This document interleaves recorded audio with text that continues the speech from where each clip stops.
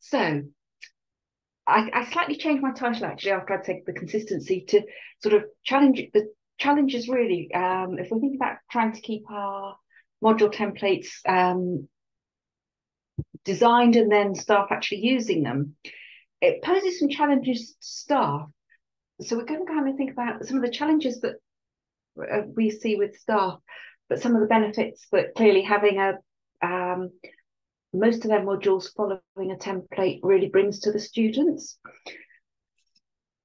And I'm sure it's something we've all seen, that all the academic staff say, oh, I need to set my module up to suit the way I want to use it. And the students say, I can't find. So when I first started at Dundee, we're going back now to 8 years ago, so 7 years ago even. So in those, we had Blackboard. It was Blackboard original. It had become very, very organic. We had nothing. There was no baseline in terms of what should be in an online module. Some disciplines at various points in the past had sort of had templates, but because modules were rolled over year on year, every year they changed. And so every year people added in a bit, took out a bit, and different academics put bits in that they liked and then somebody else would come along and teach it and didn't like it, so he completely changed it. So it was a bit chaotic. And for the first few years that I was there, our help box was full of students saying, I can't find my coursework. And we'd trot off to the module, we'd have a look and, I don't blame you. I'm not surprised you can't find the coursework. So roll forward to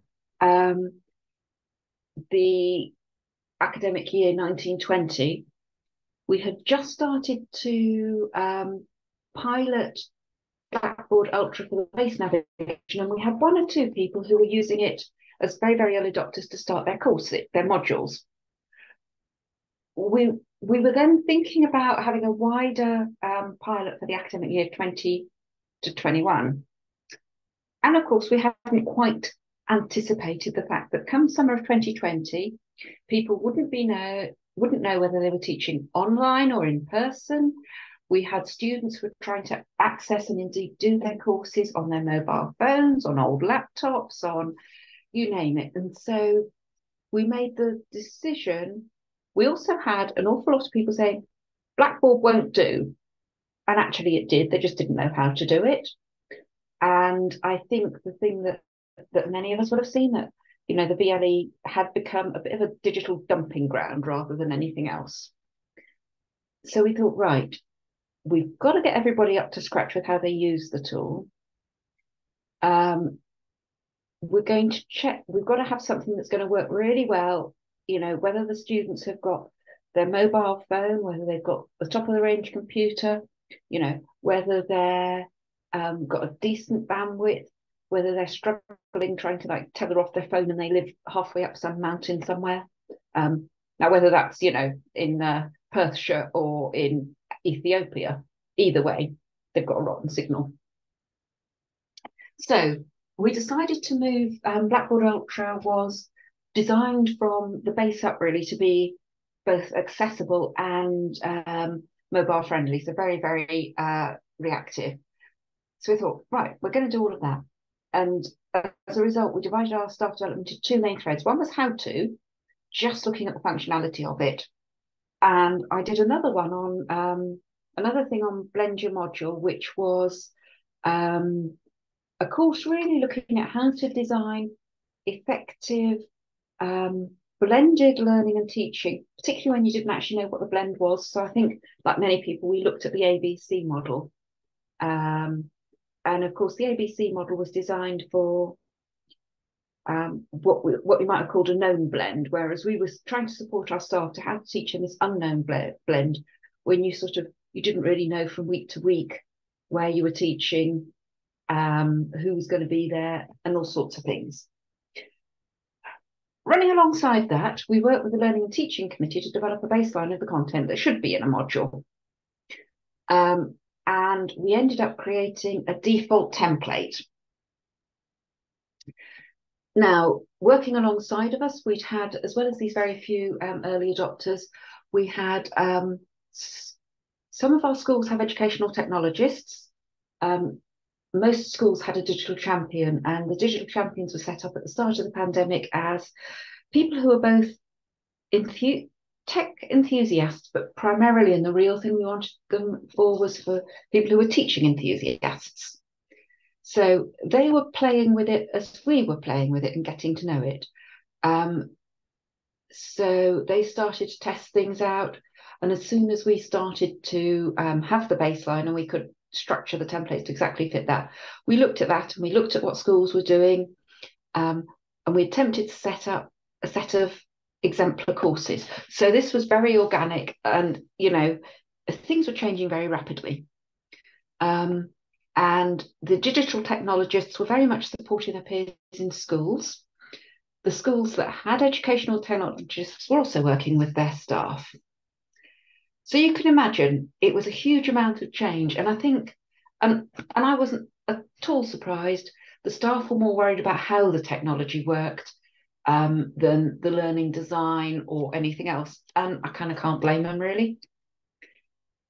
So I'll just show you a couple of exemplar modules. So these were set up by staff, and I say that they did get tweaked as we went along, as things sort of, as the baseline got refined. So, this was one of our enthusiasts. They had a bit about the exemplar explaining to the staff what it was. He decided to put a discussion board so the staff could start to engage.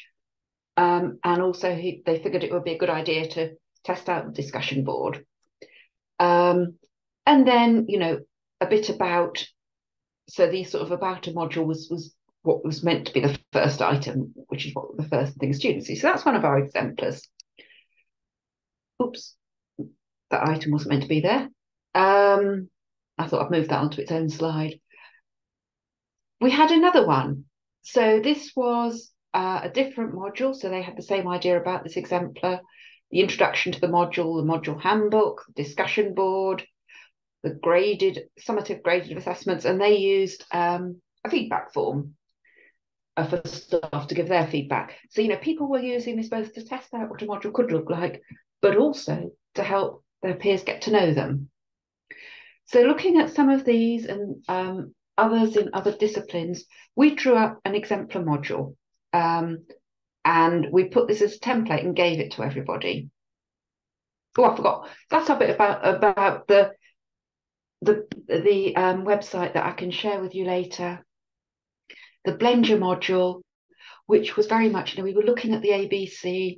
We also introduced 3 learning experience types to go with the 6 ABC tags that were developed by Glasgow Caledonian. So the wellbeing, signposting and socialisation. And one of the things I really focused on a lot was the signposting to help students. So we didn't have all these students saying you can't find the coursework, as well as all the traditional ABC stuff. And I think I heard people earlier mentioning well-being and sort of encouraging the students to get to know each other and to support each other. So we had, and that was obviously in the socialisation. So we had all of this in this resource that was open to all staff. But as I say, I think for most staff, their focus was I just want to get it ready for the start of term. And they didn't have the headspace. There was so much else going on in the world at that stage. So this was our initial iteration of the default module. We quickly decided it was far too long. So we had like a welcome to this module. So this wee icon here in Blackboard language is called a learning module, which means it's basically a set of closely related, designed to be used in sequence content. For those of you not familiar with Blackboard, it also has the content of a folder, which might be sort of linked, but not that closely linked set of resources. So, if you've got maybe a set of images that students can pick from. So the idea of the learning module is very much that it's sequential and it's linked. And when a student is in a page on the learning module, there are arrows to go back and forth to the next one. But when they get to the last one, this one here, they come to a dead end, so they'd have to leave it and go into the next learning module. So it kept things clumped. And we put in things here like that introductory activity. I heard people, earlier we were talking about getting students talking to each other, to get them talking to each other. Netiquette for students who weren't used to working online. Lots of things we thought would be useful. And then we moved into the module guide. And then for each school, we've got school level resources as well. So obviously that depended on the school. And again, they put in various bits and pieces that we thought could potentially be useful. So we now move on a little bit. We also started really to find out how students were getting on, to do a pulse survey. And the first time the pulse survey ran was about October 2020. And these are the sorts of things that came back from students. There's lack of clear instructions. They don't know whether they have to use Teams or My Dundee or what. And somebody else has said there's no consistency of what to do. Another student had said lack of consistency between all tutors on the course. So this is when you have multiple tutors on a single course. Couldn't even agree, never mind between courses. And that was really typical of the first and the second semester in the year, the 2021 academic year. So come the end of the year, we had some information. We had all a pulse survey. We looked at all the staff student support requests to see what students were asking for, to see what staff were asking how to do. I did an audit of a random sample of 10% of modules across the university to see how they were actually using the template. So we made some changes. A pretty major update of the template, slimmed it down quite a lot.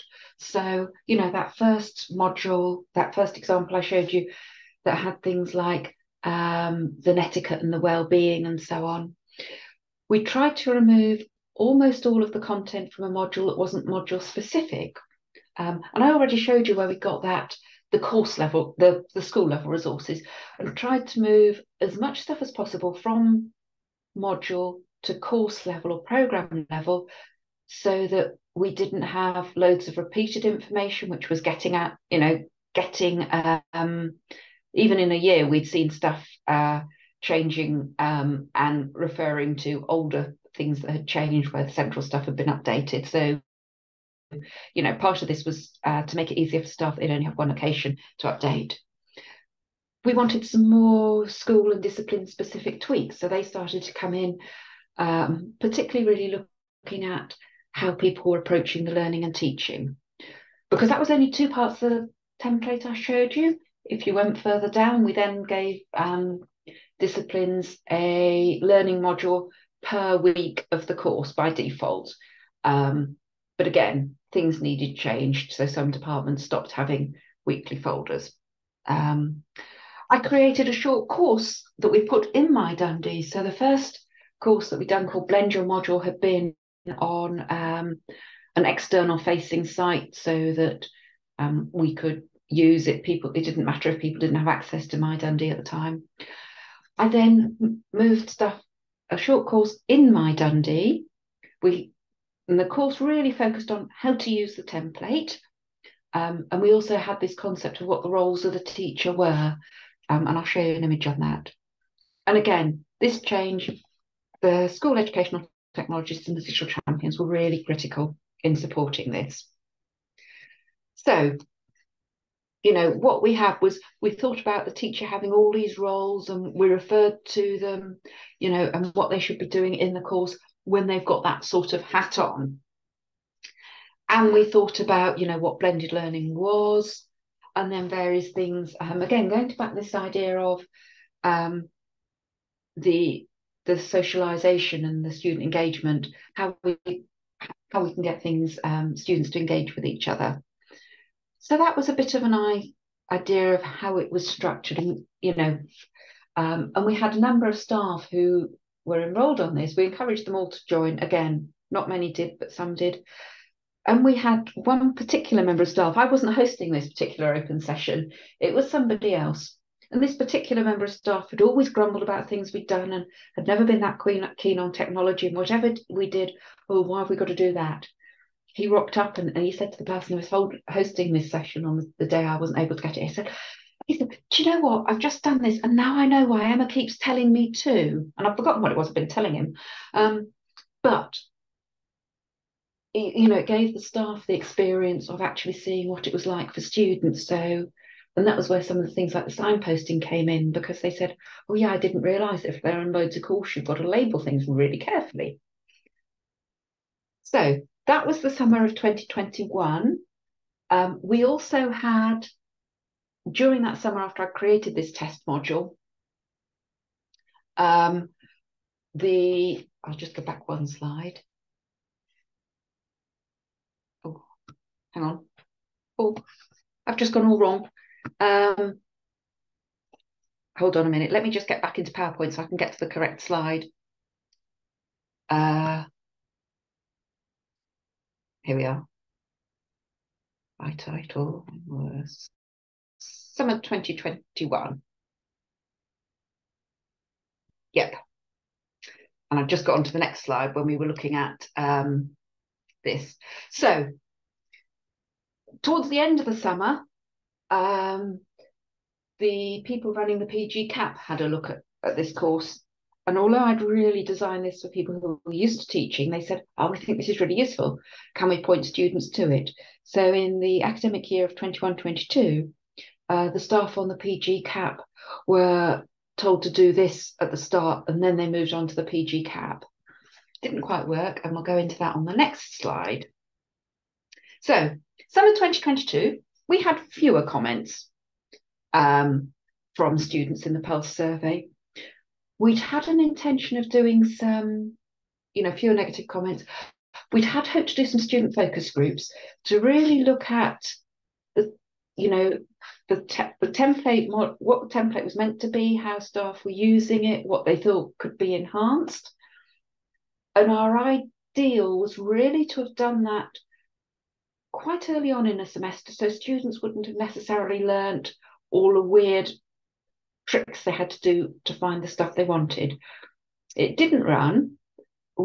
And then by then we decided last summer that we really didn't want to put too much pressure on academic staff, because again, yet another summer of change. So we had very, very few updates to the template last summer 2022. One of the key changes was that the university had a look at our template and the sort of default documents we had in it, which I'll show you in a few minutes. And they said, well, what we want is we're going to stop staff doing these great big long 50 or 60 page module handbooks that in many cases only 2 or 3 pages are actually module specific, and the other 47 pages are all like course specific. And we want staff to put all the module specific information in the template. Then if they want to also provide, this downloadable 50-page document, they can, but it's kind of up to them to make sure that everything is consistent and that the 50-page document doesn't have, as I found in some things when I was doing an audit, referring back to software we'd stopped using about 6 years previously. So, and again, I'm sure that's something you've all seen. And the other thing that we did, a fairly major job we did in 2022, is we took parts of the Enhance Your module and merged it into the PG CAP.